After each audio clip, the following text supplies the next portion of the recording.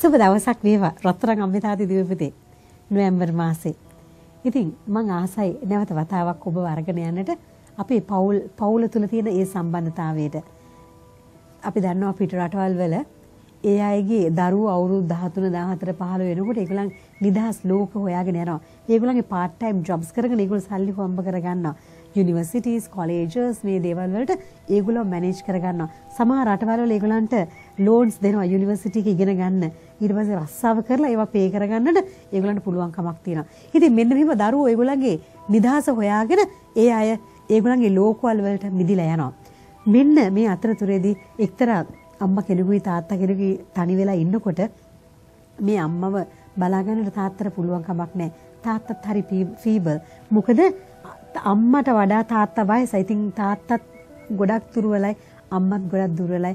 අම්මට ගොඩාක් අසනීපයි, ඩිමෙන්ෂියා වගේ රෝගයක් හැදිලා ඉතින් නර්සින් හෝම් එක තමයි ඉන්නේ.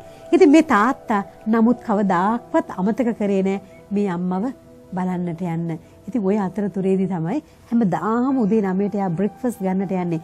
උදේ ආහාරයට ගන්න යන්නේ නෝනාගේ නර්සින් හෝම් එකට ගිහිල්ලා නෝනත් එක්ක එකතු වෙලා තමයි බ්‍රෙක්ෆාස්ට් ගන්නෙ. ওই අතරතුරේදී යාගේ කකුලේ තුවාලයක් ඇවිල්ලා බෙහෙත් ටිකක් දාගන්නට එනවා එක්තරා ඩිස්පෙන්සරි එකට. එතනට ඇවිල්ලා වෙලා යනකොට එතන ඉන්න නර්ස් නෝනාගෙන් අහනවා නර්ස් නෝනා මට ඉක්මනට can you please help me? මට ඉක්මනට යන්න උදව් වෙන්න පුළුවන්ද? මට appointment එකක් තියෙනවා 9ට කියලා. කොහෙද appointment එක තියෙන්නේ? doctor appointment? නෑ doctor appointment එකක් නෙමෙයි. මගේ wife එක්ක appointment එකක් තියෙනවා. කොහෙද කියලා හෙවොත් wife ඉන්නේ කොහෙද? ඒ වගේ wife එක්ක appointment දාලා තියෙන්නේ. මගේ wife ඉන්නේ nursing home එකේ. හැමදාම අපි දෙන්න උදේ 9ට තමයි කන්නේ. එයා අසනීපෙන් ඉන්නේ. එයාට මුකුත් මතක නෑ.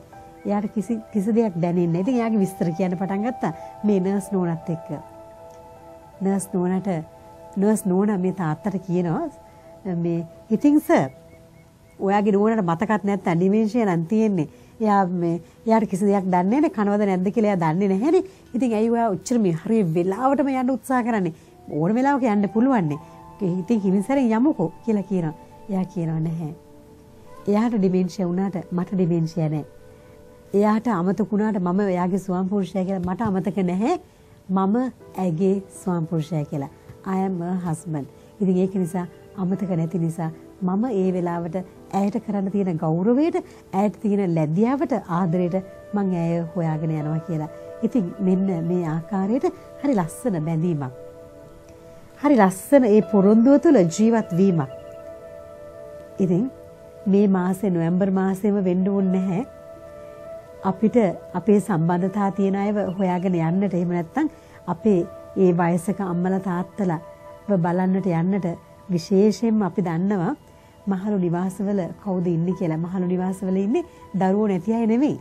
ගොඩාක් වෙලාවල් වලට මහලු නිවාසවල ඉන්නේ හොඳට දරුවෝ ඉන්නවා. දරුවෝ බුරුදු ගණන් ඉන්න සමහරලාවට. දරුවන්ට සල්ලි තියනවද කියලා හොඳට තියෙනවා. මොකද දරුවෝ සේරම රට රාජ්‍ය වල ඉන්නේ.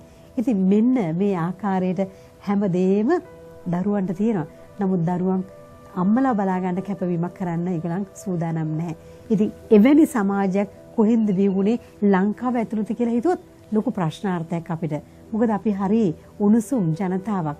අපි හැමෝම ආදරෙන් ජීවත් වෙන ජනතාවක්. දැන් සීක්‍රෙන් වැඩි වෙන්නේ මොනවද කියලා අහුවොත් මහලු නිවාස. මම දන්න කීප දෙනෙක්ම දැන් මහලු නිවාස දාලා. එතකොට ඒ අයගේ දෙමව්පියන්ව ඒ තැන් වලට ගිහින් තියාගෙන ඉන්නවා.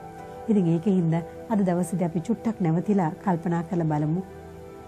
ඇත්තටම අපිට පුළුවන් ද අපේ දෙමව්පියන්ව බලා ගන්න? ඒ අය වෙනුවෙන් කැපවීමක් කරන්න ඔබටත් මටත් පුළුවන්ද? ඒ කැපවීම කරන්නට අවශ්‍ය කරන අවසරය ලැබෙන්නට කියලා හදවතින්ම ප්‍රාර්ථනා කරනවා. ඔබට ජයම ජය. ජේසුගෙන් පිහිටයි.